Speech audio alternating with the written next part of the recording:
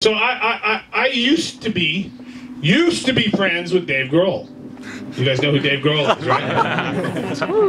I'll take that as a yes. Going there. Damn it. I knew Dave when he was in, a long time ago, when he was in a band called Scream. But I knew Scream, the band Scream, before that. In the early 80s, they put out a record on Discord that I still think is the best record that Discord ever put out. Yeah. And I was a big fan of that record. I saw them play a few times with the original lineup. And then the original drummer went on tour. So the story goes from Dave, my old friend Dave. Remember, this is all leading up to me blowing it big time. Okay. I heard that they got back from the tour, and his 2-year-old kid didn't have any idea who he was, the drummer. Just, he's like, my kid doesn't even know who I am. I can't go on tour anymore, so he quit. Enter Dave. Dave's a penniless, it's rags to riches story for sure. Came without warning. Main streets of D.C. Anyway, Dave was a young kid, playing drums, a real good drummer.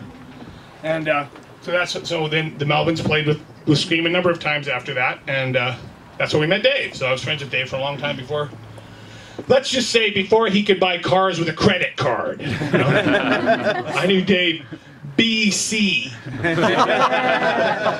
Before credit and before Cobain. How about that?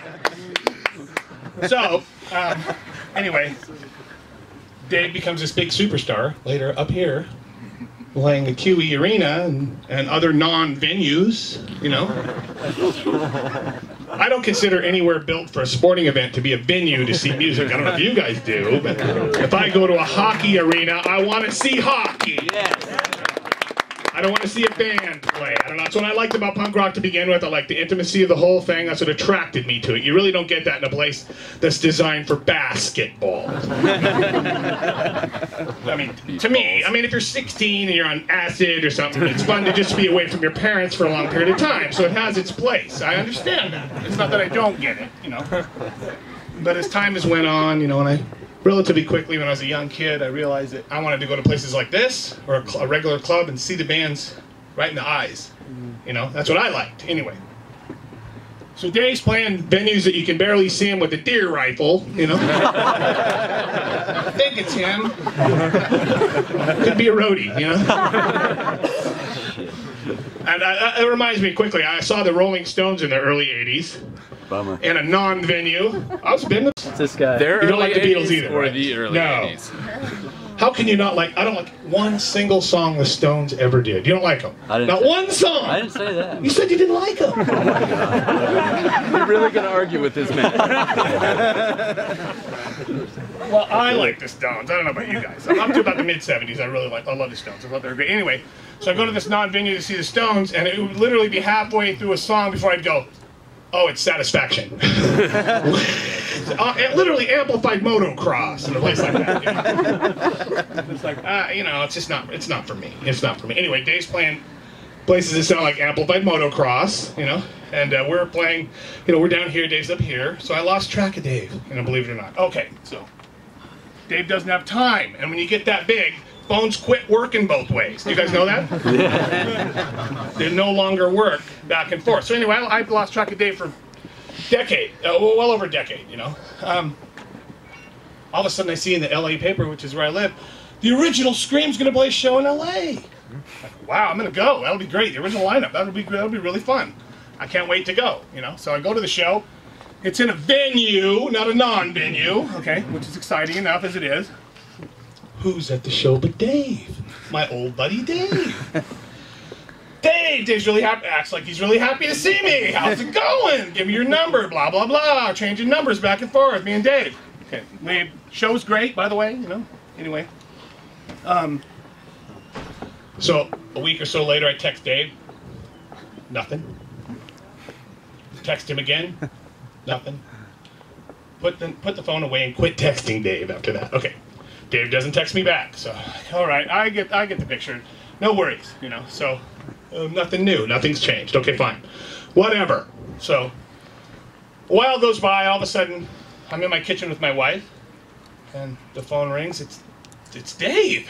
Dave's calling me on my phone. I can see it because it's still in my phone. It tells me, Dave calling, So I better answer it. Answer it. Hello. You know. Hey, it's Dave. I act surprised. You know?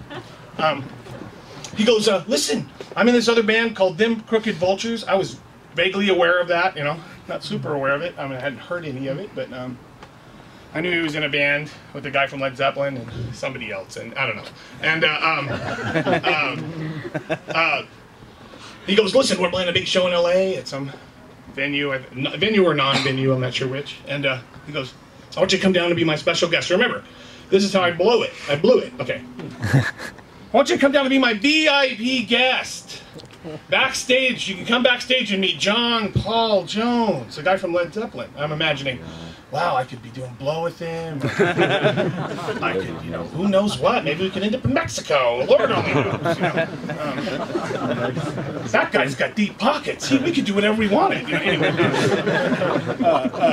come on down. It'll be great. And here's where I blow it. My wife's listening to the whole conversation. You know, and by the way, at the end of the conversation when I hung up, she said, "You're the only person in the world that would have done that." Okay, bear that in mind. Okay, that's what she told me after I hung up with Dave. I go, Dave, what day's that show? He tells me the date, and I go, oh man, I got Dodger tickets that night. Dodger, and they weren't even good tickets. And then I said, if something happens, I'd be more than happy to have you come with me to the game. And he never called me again. And then my wife said, you're the only person.